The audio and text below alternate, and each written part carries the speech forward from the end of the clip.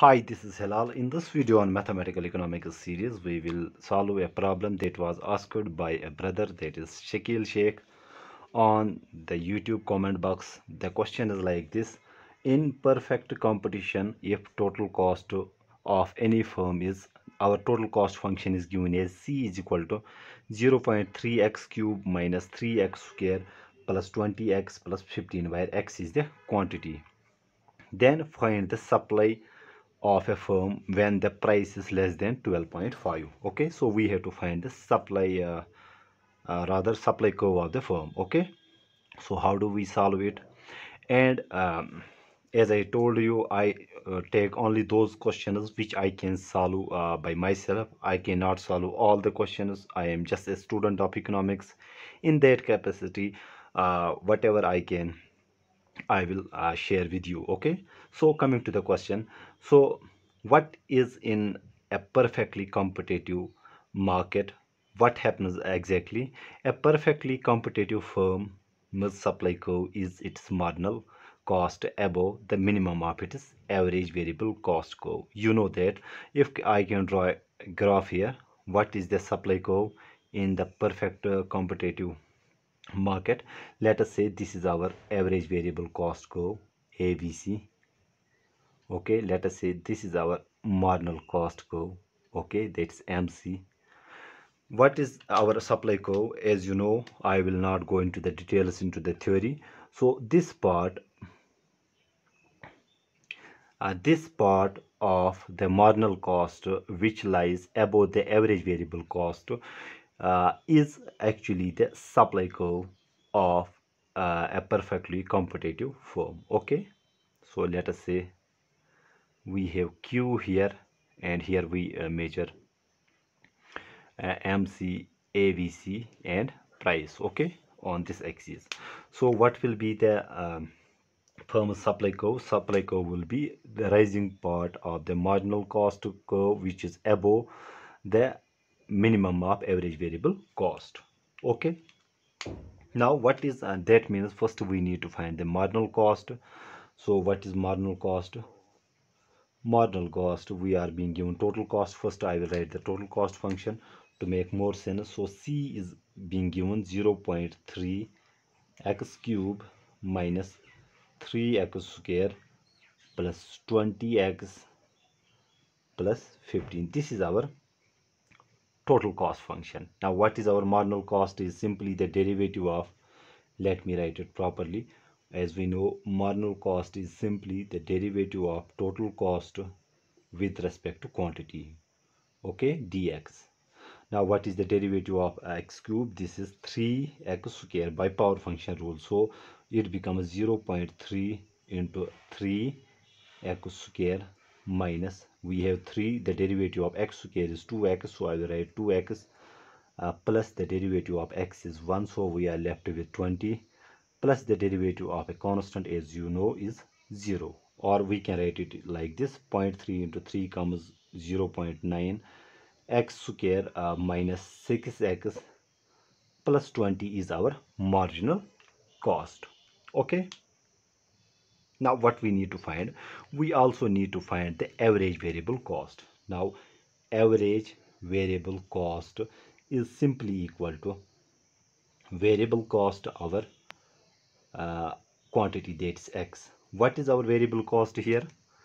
In the total cost function, these very terms denote the variable cost that change with the change in the output, and this is our fixed cost because it is not the function of the output. Okay, since it's a constant, it is a fixed cost. So our variable cost will be these very terms. So I will write 0.3 x cube minus 3x square plus 20x, and we divide it by the output, that is x, and it comes out to be, if we x and x gets cancelled here, so 0.3 x square is left, minus here also x and x will get cancelled, so we are left with 3x plus here x and x gets cancelled, we are left with 20. Okay, this is our AVC. Okay, now at this point you can see marginal cost and ABC are equal, and they are equal at the minimum point of the ABC also. Okay, so there are two conditions. Marginal cost is equal to ABC, and ABC is at its minimum point. Okay, so that means so first I will write here to make it more clear to you. So since marginal cost and ABC are equal at this point, are equal, okay, at minimum minimum point of ABC. Okay, ABC, then what we can do, we will just equate marginal cost with average variable cost. So we will set marginal cost is equal to ABC. What is our marginal cost? We have calculated that is 0.9x square minus 6x plus 20 is equal to, what is our this average variable cost, this very function, that is 0.3x square minus 3x plus 20. We just set them equal to each other, and when we solve, if we transpose this 0.3x square, this will become minus 0.3x square, so this will become 0.9x square minus 0.3x square minus, we have 6x, transposing this will become plus 3x, we have plus 20, transposing this will become minus 20, should be equal to 0. Now 0.9x square minus 0.3x square comes out to be 0.6x square. It is obvious. Minus 6x plus 3x, since they are the same terms, we can add or subtract them, so we are left with minus 3x. Now plus 20 minus 20 is obviously 0.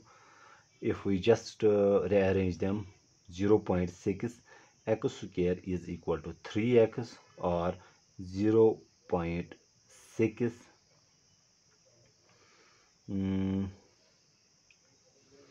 is equal to, what we can do, or I will write it to make it more simpler. If we divide both sides by x, so dividing both sides by x, here also this x gets cancelled, here 1x gets cancelled, 0.6 x is equal to 3, or x is equal to 3 divided by 0.6, and it can be written like this: 3 divided by 1, 6 divided by 10, which comes out to be 3 divided by 1 into 10 over 6. So 3 ones are 3 twos are 2 ones are 2 fives are, so we are left with x is equal to 5. Okay, so what we can say here, where we get x is equal to 5, that means thus this average variable cost is minimized at an output level of 5 units, and corresponding ABC, what will be the ABC corresponding to this 5 units of output? For that, we just need to plug the value of x is equal to 5 in our ABC function. Okay, so let me here write here our ABC when x is equal to 5 will be equal to, what is our ABC function here? This is 0.3 x square, that means 5 square, okay, minus 3 into 5 plus 20. So this is 0.3, 5 5s are 25, minus 3 5s are 15, plus 20. Okay, so what is this? This becomes 3 divided by 10 into 25 minus 15 plus 20 comes out to be plus 5. Okay, now here it is 5 2s are 10, 5 5s are 25, 3 5s are 15 divided by 2, 15 divided by 2, what it comes out to be 15 divided by 2, so this is 7.5. I will write here 7. Let me write it here, 7.5 plus 5, which comes out to be 12.5. Okay, So corresponding to the output level of 5, that is the ABC, average variable cost, is minimized at an output level of 5 units, and our corresponding ABC will be, so ABC will be 12.5. okay, 12.5. Now what does this mean? In a perfectly competitive market, what is the price in a perfectly competitive market? So I will write here, let me draw.